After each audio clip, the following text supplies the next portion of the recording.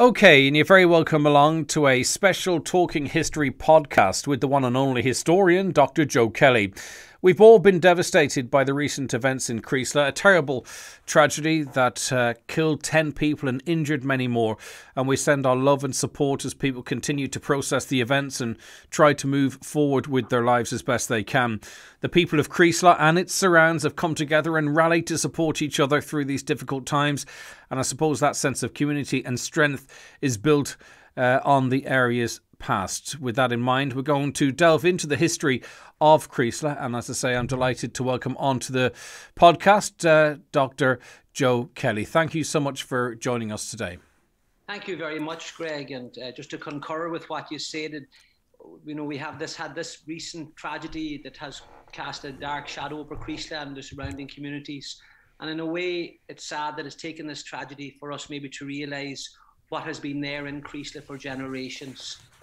There's a very rich spirit and history and tradition in Creeslough for generations, and it's a legacy based on family and on faith.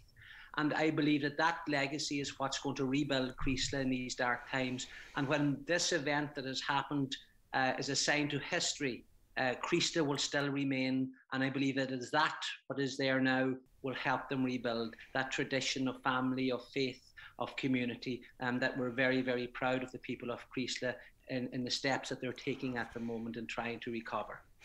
Indeed, join with you in that. Creeslough, the name, in previous conversations we've had, Joe, we've talked about the importance of names of places. Tell us about Creeslough as a name. Well, Creeslough, in Irish, there are 7 deadly sins, and one of them would be Crease. Crease is gluttony. But in the sense of Creeslough as lake, so kind of the greedy lake, a lake that would seem to be bottomless, that you could keep filling it and it would never be filled. So a very, very deep lake. So that's what the meaning of the word Creeslough means. Some might translate to crease as a throat because the food would go down your throat, Creeslough, throat lake. But traditionally it would be known as the greedy lake or the endless, bottomless lake there just on the way into Creeslough. So that would be the Creeslough. And then it's in the parish of Clon the Harkey, Clun meaning meadow, Clonmany, Clunmany, the monk's meadow. Well, Clun the Harkey would believe to be is the meadow of a saint called Cork, C-O-R-C. So the meadow of the Saint Cork, and it extends from Dunfanaghy to Creeslough. That is the St. Michael's parish area. And that's what we would know. We'd be the neighbouring parish in Cloughaneely, and then Kilmacrennan would be on the other side. So that's the meaning of Creeslough and then the parish name as well. Okay, so let's talk a little bit about some of the very well-known and hugely successful and influential people that either, I suppose, came from Creeslough or spent time there, Joe. Well, you could put it nearly into 2 categories. Firstly, there's the people from Creeslough themselves, and then people that would have frequented or visited Creeslough and the surrounding areas, particularly with the area of Marble Hill, and you'd Law's house there. We'll talk later about him.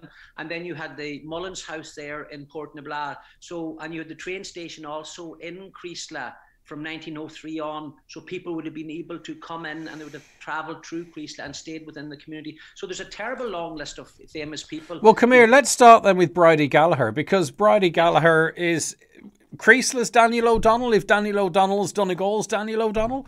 Yeah, well, yeah, she was the, you could say the first female pop star, Irish pop star. She really took off about 1950s, late 50s, 56, 57. The girl from Donegal, as she was known by, and she'd done a lot of different recordings of different songs.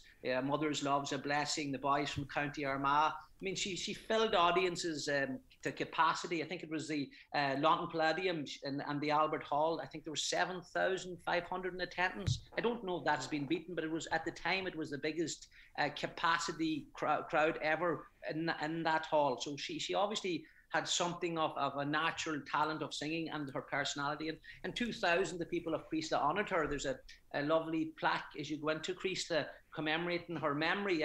She died in 2012, and I know the Donegal County Council also had a story or a connection with her and had a civic reception for her as well. So that's the girl from Donegal, yeah, and the famous song "The Homes of Donegal." She does a lovely version of that. So that'll be Bridie, yeah. Yeah, and still ever popular on Spotify. I ran just to see what kind of traction she still has. God rest her soul. She's gone some time now, but still, tens of thousands of people listening to her work on this new Spotify platform. And you could argue, really, if you wanted to go right back to the very beginnings of how we could end up with Spotify, you have to go back to the very first computers. And Kay McNulty worked on the first computer. Kay's a lady that we've spoken to, we've spoken about on this segment on the 9 till noon show before, Joe.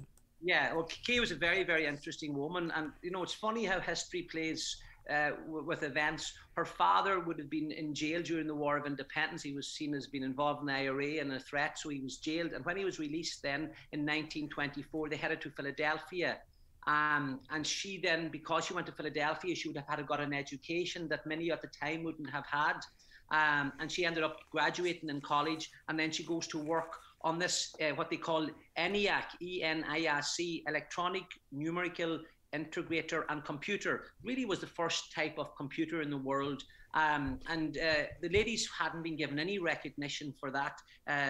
They had been kind of ignored that they were working on this here. They were trying to figure out the trajectories of missiles and where they would land and how they could calculate this for in a war situation. And she was drafted into the Aberdeen military base in Maryland, along with 4 other ladies, to work on this computer.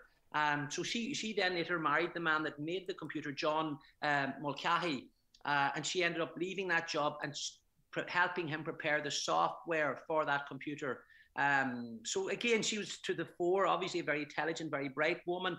And in Letterkenny, they have in the IT there, now the Atlantic University, Technical University, they have a scholarship in her memory. And in fact, even nationally, DCU have a building named after her, the Kay McNulty building. So again, a woman from Creeslough, and a very, very famous woman that achieved a lot in science. And another famous woman from Creeslough was a Mary Call. Maybe people don't know much about her, but she immigrated to Australia during the assisted migration program in the 1850s, 60s, actually organised by a priest from Duntally there in Creeslough, Father McFadden, who was the parish priest of Godahar, Cloughaneely at the time.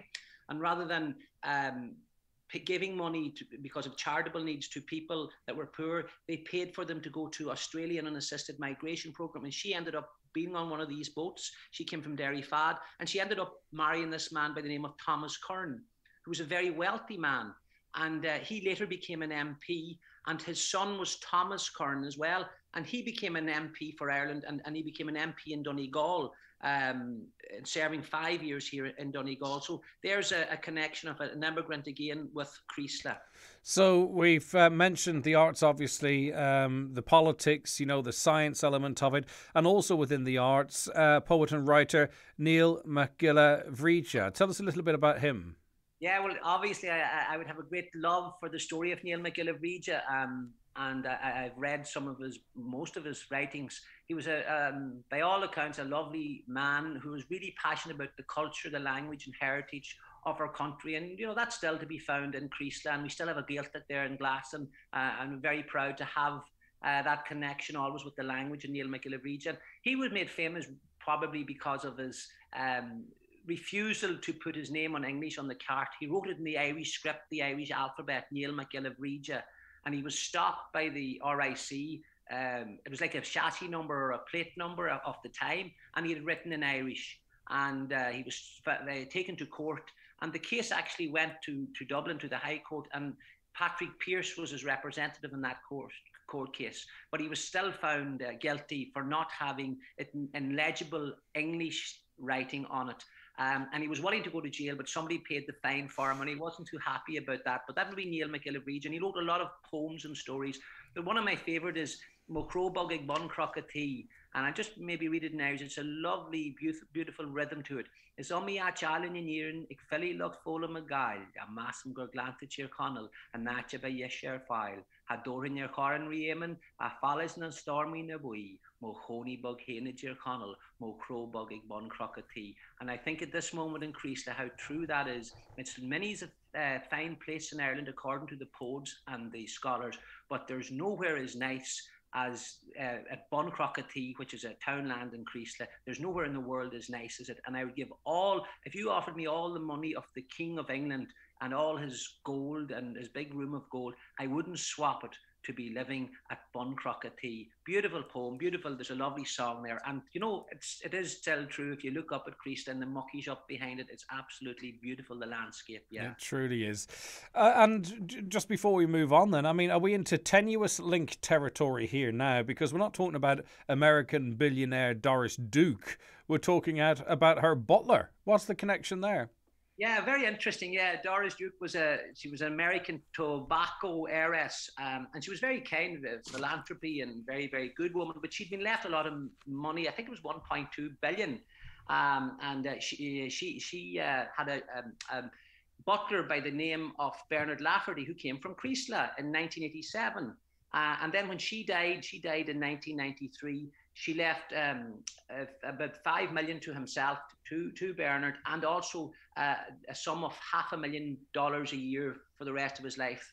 But unfortunately, Bernard didn't live terribly long. He died when he was 51 in 1996. So there was a story there and a connection there. And there's often been intrigue as to what happened. But he seemed to, biographies that are written about Doris Duke, that this Bernard seemed to have had a great care for he was a butler, but cared very much for Doris, and his life revolved around her, revolved around her. Sorry, and it seems that was reciprocated then, if not during her life, certainly after. Yeah, and there was questions over the will and all that kind of stuff. But she was very good to him, and I think she knew the man for what he was, in the sense that he was very good to her and caring for her. And unfortunately, his life was cut short. But yeah, he was a well known at the time, and it was probably a lot of world media how the billionaire left money to a man from Creeslough. Yeah. There you go. We've talked about the viaduct train disaster in 1925 again previously during our history chats on the 9 till noon show. What is the story and connection there?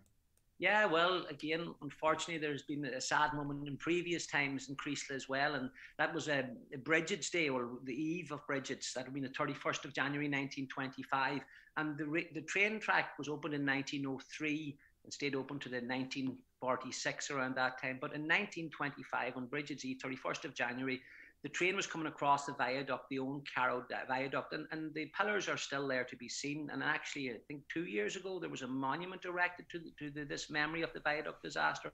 But as the train was leaving the viaduct, it was about 7 o'clock in the evening when the train had left Letterkenny, and it was leaving across the viaduct and almost over at Drumnaraw. The one picked up and it lifted the second carriage. There were bread carriages and passenger carriages on it. I think 13 passenger carriages were on it. And unfortunately, the roof was blown off, and 4 of the passengers fell out of the carriage down off the viaduct onto the ground and were killed. A husband and wife, Philip and Sarah Boyle from Ironmore, and there was an Una Mulligan Falcara connection family still there, and a Neil Dugan there from Creeslough. So unfortunately, they were tragically killed in that event in 1925. So as you're driving then in, say, past Termon, and you're driving in, and there's some very obvious sort of what looks like the supports of bridges there alongside of the road, you almost drive through or under them. Is it in that area, or that presumably is the same track? Yeah, almost there. That's the track, almost at the end of that viaduct. And if you go up to the top of the hill there, just as you're heading into Creeslough, and turn to your left, there's a little monument there to commemorate the people that died. Yeah, you've got the location. Yeah, and that would have been obviously, a great loss for the community at that time. But presumably, a rail crash is going to get an awful lot of interest nationally. Yeah, it would have been, and again, because of the loss that was happening there as well. And one needs to remember that the infrastructure necessarily of roads wasn't as good as it is today. So access was important via the train. The road actually that we use now going into Creeslough from Letterkenny, going into Cheerlin in that direction, wasn't built in the 1837. Right. So the old road actually went up over Lough Salt, and round into Lacca Bridge, into Glen, into Lacca Bridge, and then up on through Duntally and up into Creeslough. And that was built by a William Ray from Ards. He was the landlord in Ards, and he built that road. And what he used to do is have cattle waiting at Kilmacrennan, because the horses wouldn't be able to go over up Lough Salt with a heavy load.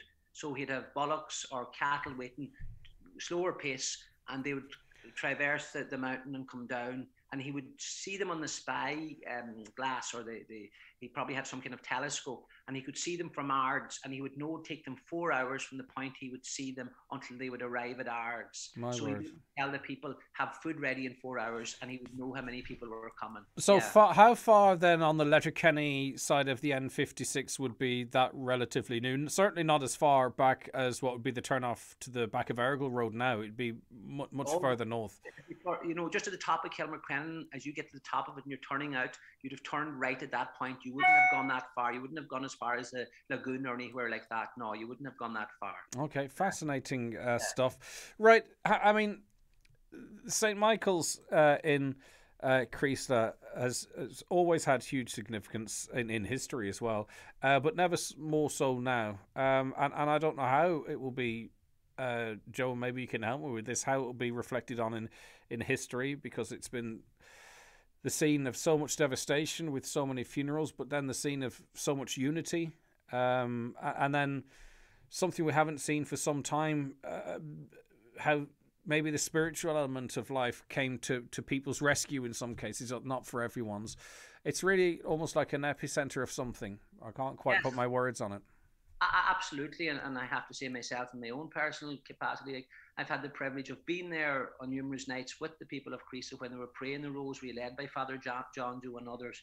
And, you know, this is cross-community. There are other traditions there as well, religious traditions within Creeslough, a great healthy respect and understanding between the faiths, and that's terribly, terribly important to say. But look, the church itself, it's a beautiful church. It's a very unusual church. It was built opened in 1971, and is one of the famous churches of Lane McCormick. He designed, I think, 7 churches in Donegal. I don't suppose Killimard was one of his, was it? Because it's also, I don't know, I'm not putting you on the spot there, but there are a couple of architecturally interesting churches around the county. Yeah, well, Milford and Murlog, Desert Hagney, Burt, these were some of the places he built. Glenties, and he built the Doemore Presbyterian Church in 1977.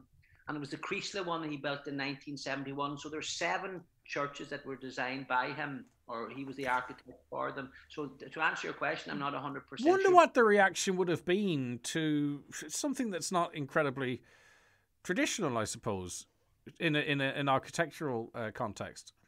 Yeah, you see, Vatican II had happened in the 60s, which tried to get the church to modernize. And most churches were crucifix formed. That was the shape. The 2 aisles, like the shape of the cross, and then the aisle going up the center. As for the modern architecture post Vatican II, tried to be more in keeping with the people and with what was maybe relevant historically to the place. So, for example, the St. Michael's Church is shaped, and if you stand back and look at it, it's shaped like Muckish, and it has that curve and that roundness. The beautiful one in Burt is like a boat, and Columcille, that idea of the boat, and it's very, very well designed. And so the old church, the old Doe Chapel as it was known, was the oldest chapel in the diocese in its time in 1752. And again, I mentioned William Ray of Ards, who was the landlord there, and this is before Catholic emancipation.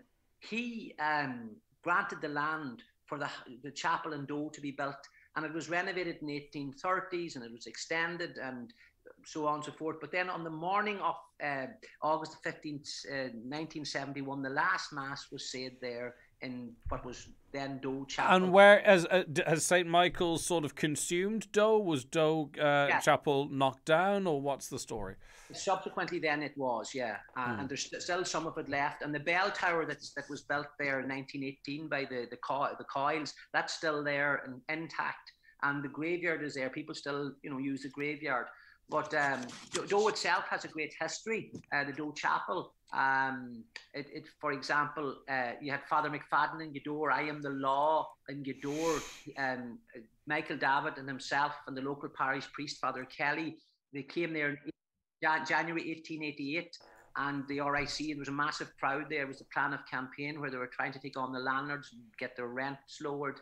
And Father McFadden took the stage in front of a large crowd. I'd imagine it was thousands of people, but the RIC were noting what he was saying.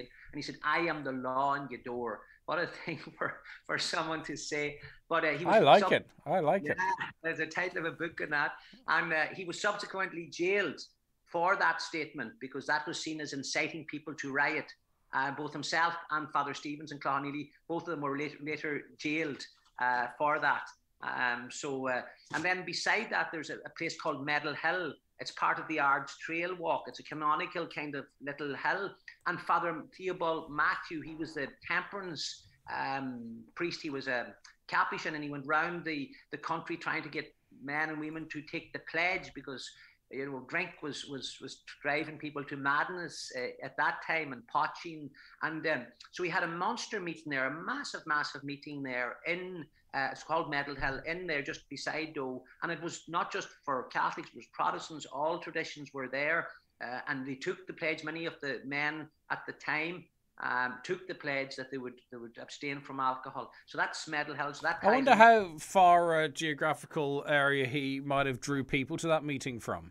Oh, that's a very good question. Well, from what I understand, what I've read from it, it's he would have taken them from Doohery, which was quite a distance, right over to Letterkenny. So that whole area, Medal Hill, and the whole idea of temperance and again, having balance in your life, and that's what he was looking for. And supposedly there's a story that he cured some girl. She was in crutches and couldn't walk, and she had to cross over from the other side of the road to get to where he was. And he said, that was a struggle for you. And she says, yeah, but you can do anything. And seemingly he blessed her. And so that's local folklore, that she left the crutches behind and she was able to walk. And I suppose while we're in this area, the church at Ballymore.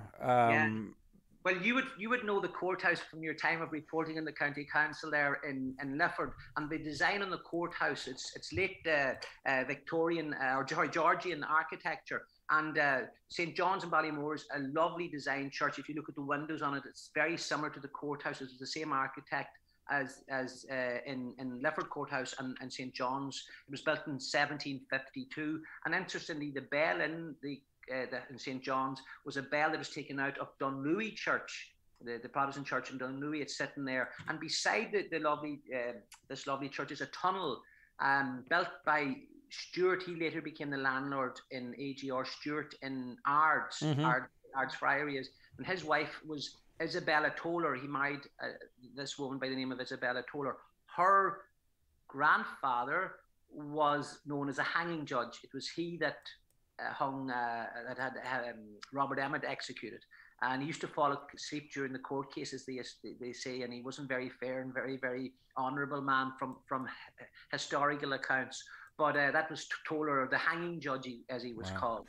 Okay, so there's a long tunnel, and it's still there to be seen, that went from Ballymore Church. It's on the main road. If you look at it, some of it was taken away in the 70s by the county council. They didn't do a very good job of it because I think they aesthetically disturbed the balance of it. And that went down into Ards. It'd be lovely to see that being restored. How far is that tunnel? What distance is it? I wonder. Oh, I mean, and just from memory, it used to be a lot longer. Yeah. It's maybe about 60 feet now, but it was a lot longer, and there were stables there as well beside it. So for the road widening, I think they should have widened the road on the other side. Anyway, look, it is what it is. It is. Lovely stone and it, yeah. Okay, so we're going to talk about Ards, but then we'll talk about Loch Salt Road first, because it's a fascinating road, and it used to be the road into Creeslough, effectively, via Glen and over the bridge and then on into Creeslough. Yeah. What was it like? I mean, we know who built it, don't we? It was William Ray. To what end? Why did he build it? And did he build it? Did it sort of go from? You tell us. What part did he actually build? Well, he seemed to be, again, when we talk about landlords, one has to be careful, and there's a tendency of us and them, and they were all bad, and that wasn't the case. There were some very generous, good landlords. William Hamilton up there in Donegal town, recklessly generous landlord. There's a book about him. There were good landlords as well. And William Ray seemed to have been a fairly good landlord. And one of his endeavours was to build roads and infrastructure. That seemed to be a hobby of his. And maybe at that time, it would have been a lot less financially burdening to get more road done than we would have to pay for now for a small bit of road with safety plans and traffic management. There would have been none of that. And he realised that where he was in Ards was very remote, and there was no road through Creeslough as we know now. The M56 didn't exist.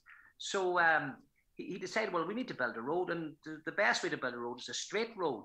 And if you see some of the old roads in Donegal, they're often straight. But the problem with that is that meant they had to go up mountains, and that was difficult for animals. So he built Lough Salt with the idea of opening up Creeslough, Dunfanaghy, that area, to Letterkenny. And so he has had a scheme in place, and he got each tenant to take on a responsibility for a small portion of the road. And over time, then it was built. And that used to be the main way into Creeslough, the main road, until the new road was built in 1837. And believe it or not, it's only in the last 10 years, the Cheerlin Road, actually the bends were taken out of it, and it was fixed by the Donegal County Council. A fabulous job now. So, but William Ray was the head of the county council way back. And it's a fascinating road. It is very, very straight for much of it as it go past the waterworks there. And then I presume it would have required some blasting or whatever, because there's some kind of, particularly around the lakes, there's some kind of interesting rock formations that don't look quite natural. And I've often thought if there was different routes considered, or if this was done via blasting or something. Sometimes something looks like nature and then something looks like there was some. But I suppose it's arguable whether or not that's the deepest lake in Ireland, as far as I'm aware. We'll not get into that today. But brave enough, I suppose, to skirt it with a road. Yeah, and it was Bishop Pocock. He came to Ireland. He later became Bishop of Meath, but he was from England, and he did a lot of tours, Egypt, Scotland, England. And he came to Ireland, and he did anti-clockwise, started in Dublin, went to Belfast and across, and he came into Donegal, and he actually wrote in his diary in 1752 about this road and how it was made and how well it was made. So obviously you're talking about rock, obviously there was a design to the road that William Ray would have seen being fulfilled, and he talked about how good this road was, and he actually ended up going and visiting William Ray and going and visiting the Stuarts in Hornhead. So very, very interesting. And there was one beautiful thing that he talked about was the amphitheatre. He could see the vestments in the distance, and a priest saying mass, and hundreds of people gathered round. So it was obviously a mass rock. And he said that the papists were too poor to have a church. And maybe that's what inspired William Ray to give the land at Doe. Subsequently, about 30 years later, the church was built after Pocock's visit to Ray. So maybe he granted some land, maybe they had a discussion.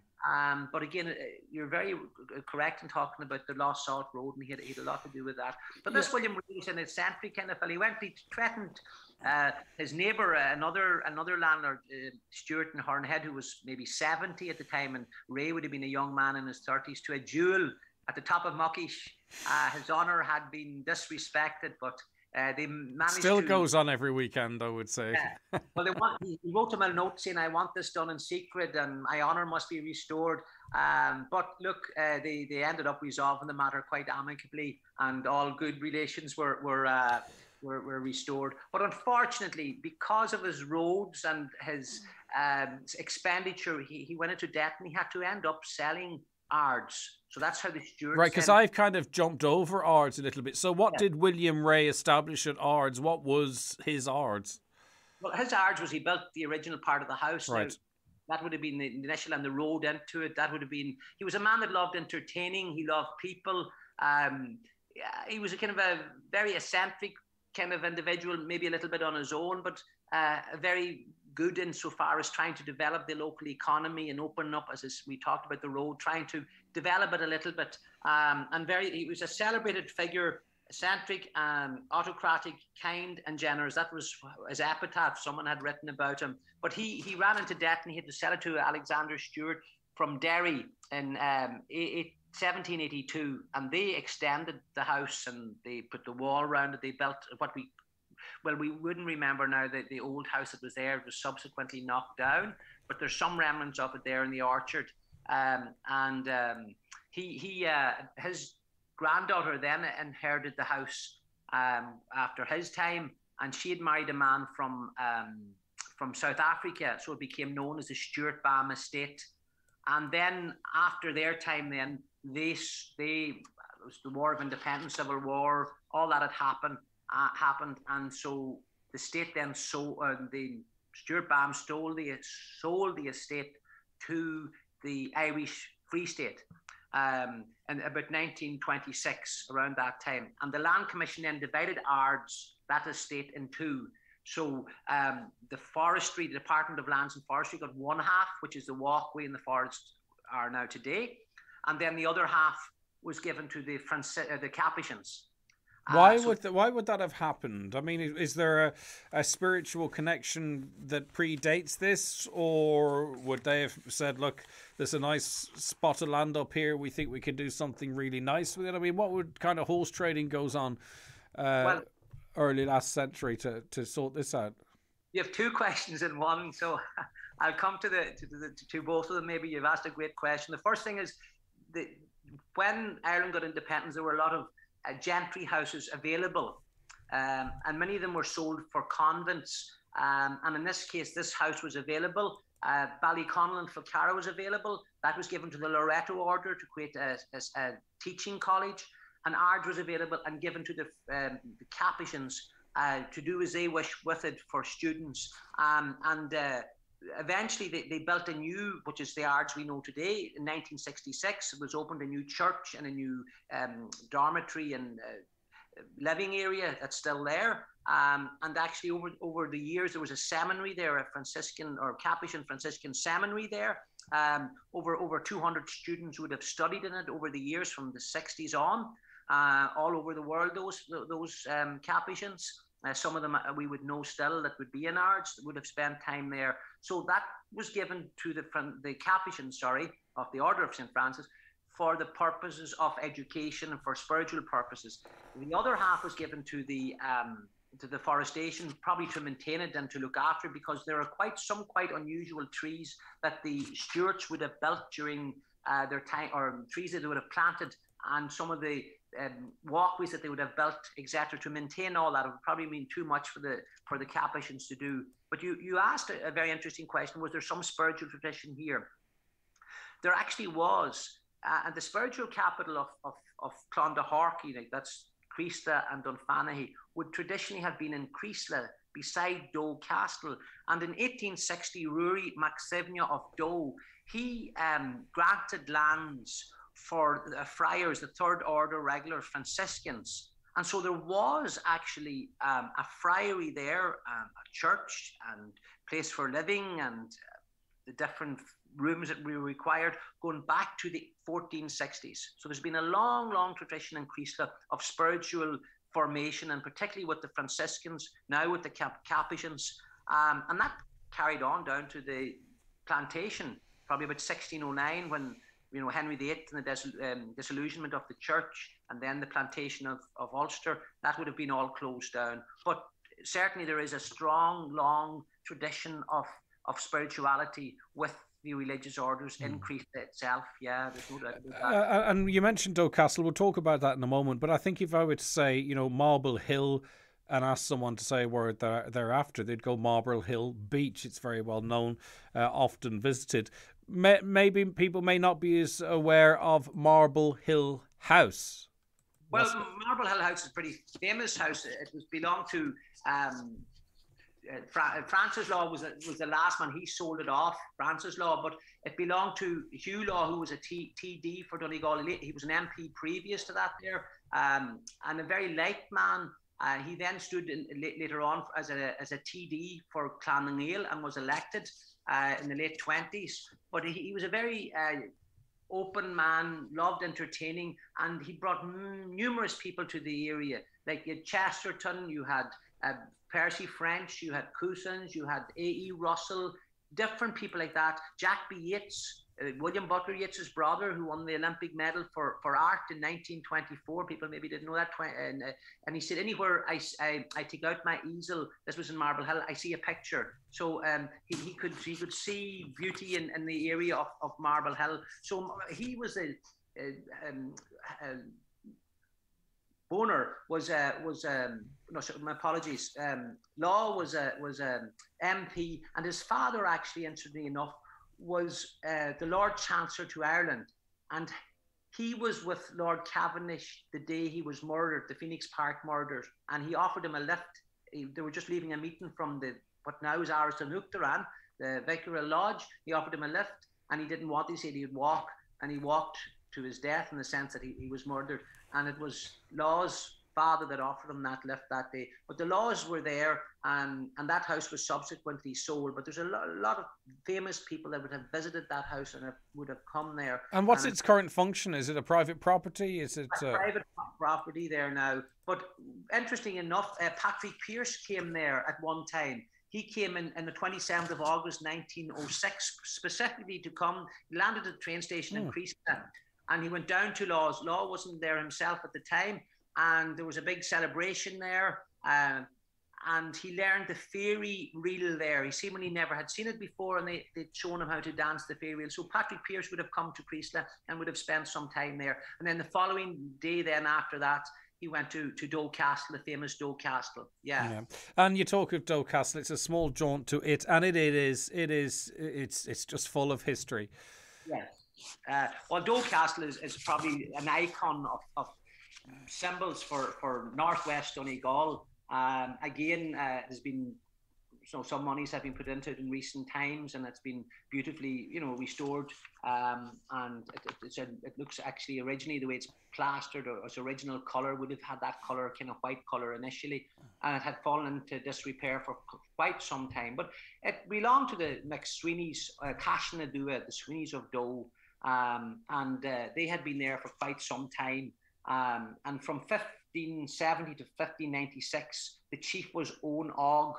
And he in the Annals of the Four Masters, they talk about this Owen Ogg MacSivney was an influential and generous, gifted of good counsel in peace and war.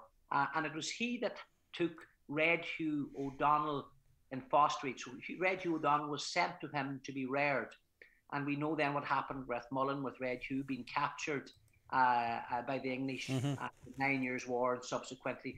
And obviously then the failure of the Irish in the end, and the plantation of Ulster. But then the second thing about Doe Castle is then in 1642, a Spanish frigate came into Doe Castle manned by Owen Rua O'Neill. So one of the people that had left on the flight of the Earls came back with 100 Irish men that had been in the Spanish army to begin the 1642 rebellion. That's where it began. It began in Doe Castle. Wow. When he arrived in there. The St. Francis was the name of the boat. And subsequently then it belonged to George Vaughan Hart in the 19th century, before it was bought by the Land Commission in 1922. So it's a very, very famous castle, yeah. All right, so, okay, we're coming to the end of our time, Joe. But let's stay with the castle then. And you talked about the history, the tangible, but every castle has its ghostly legend, doesn't it? Yeah, and Doe is no different. Kevin McAward, he's a former retired National School principal of Creeslough School, National School, has written a lovely book about Doe Castle. And in it he tells a story about the famous love between Eileen MacSivney and Turla Og O'Boyle. There's a castle in Portnabla called the O'Boyles. It's still there, and it would have been used by the Rays before they built Ards. But the family that owned that were the O'Boyles, and Turla Og was madly in love with Eileen. But Míl Mhuire MacSivney of Doe was having none of it. And Neil McIlvregia, who you mentioned, the poet from Creeslough, wrote a lovely poem in English, and I'll just maybe read two verses of it. In Duntally as best he could, his love for her he vowed, but her father overhearing him chastised O'Boyle aloud. In haughty pride, he says, abiding for her by the sea, but you'll never wed the daughter of Mealworra and Batlabui. So he wasn't going to have any of Turla Og O'Boyle's advances on his daughter Eileen. And so seemingly he was captured by Mealworra and taken as prisoner and put into a dungeon in Doe Castle. And on seeing Turla Og's body coming out, it was wrapped in a sheet. Aileen was in the tower. She took fright, and she, in the moment of madness, she jumped out off the tower. She couldn't handle the fact that her love was no more. Mm. She fell to her death, and both of them were buried in the graveyard just next to Doe Castle. And there believes that there's a boat on. There's a boat on Yaka.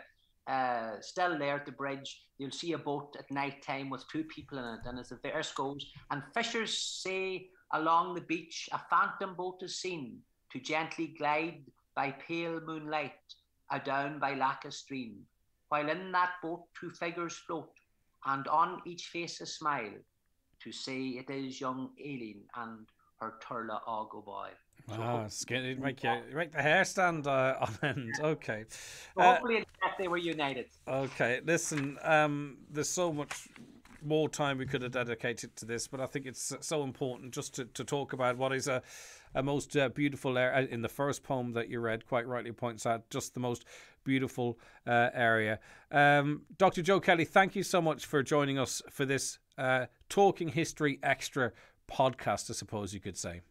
Yes, we're going to Mahigat, and again to the memory of the people that have died in Creeslough, and to the honour of those that have injured, and to the honour of the community. I hope that the light shining, the spotlight of the world has been on Creeslough, but Creeslough has a very rich history, culture, heritage, faith, all those wonderful, wonderful things. And I have no doubt that in this present time, it is all those rich things that they're rooted in that will help them be restored.